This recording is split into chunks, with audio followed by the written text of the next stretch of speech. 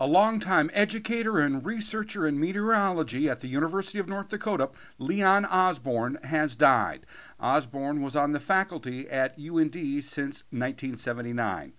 This from UND spokesman Peter Johnson. It is with deepest regret we announce the death of Leon Osborne, Chester Fritz Distinguished Professor of Atmospheric Sciences and Director of the Regional Weather Information and Surface Transportation Weather Research Center. He passed away October 24th and will be greatly missed. An obituary and funeral information will be published when it's available. I'm Neil Carlson reporting for iNews.TV.